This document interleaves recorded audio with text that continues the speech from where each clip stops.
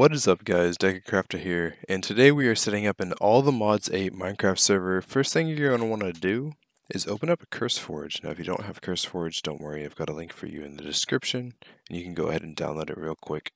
And then we're going to go to Minecraft, browse mod packs. All the Mods 8 should be near the top because it's recommended, or you can just search for it here at the top if you don't see it, but it should be there. Then you're going to hit install. Now as you can see, it's downloading the mods from my client. It is 324 mods, so it is quite a lot. So you will need a server, or at least a lot of RAM in your PC, or a server from a host that has a lot of RAM. If you right click your Windows icon, you can go to System. In there, you'll see how much RAM you have right here. I have 48 gigabytes, so I have quite a bit.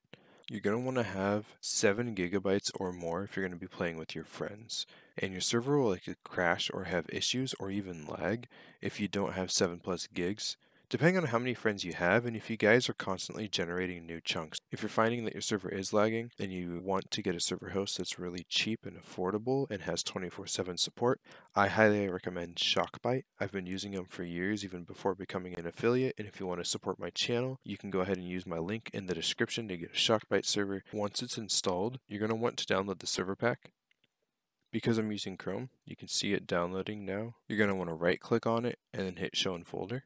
Once it's done downloading and you have it in your downloads folder, you're going to want to drag it onto your desktop. If you guys have OneDrive or a virtual hard drive, make sure to put it on a physical hard drive. Otherwise, you're going to have issues and you won't be able to run the server. We're going to want to open it up. If you need a free program for opening up zip files, WinRAR sucks. It's going to ask you to pay for it. Use 7-zip, it's free, and it works flawlessly. Links also are all going to be in the description. We're going to want to take our server file folder, drag it onto our desktop.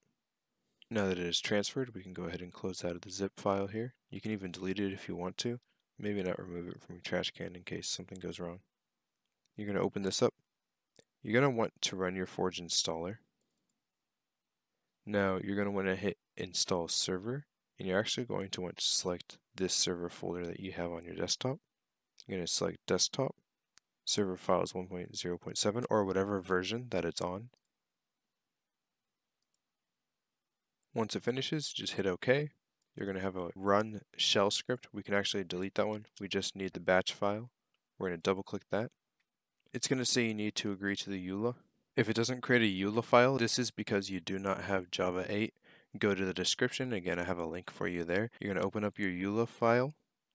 You're just going to change this to true. It's pretty much saying that if you have a public server, you can only sell cosmetics.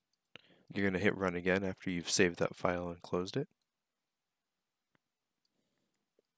Then you're going to go back to your CurseForge and hit play on All the Mods 8.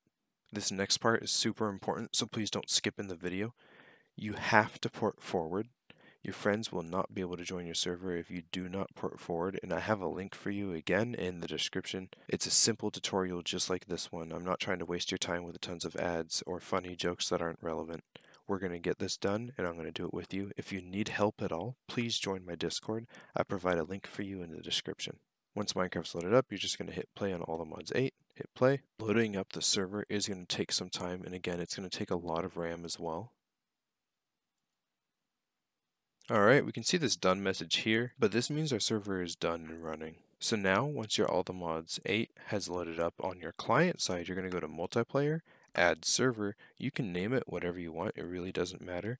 For the server address, you're going to type in localhost, or you can literally just put the number 0.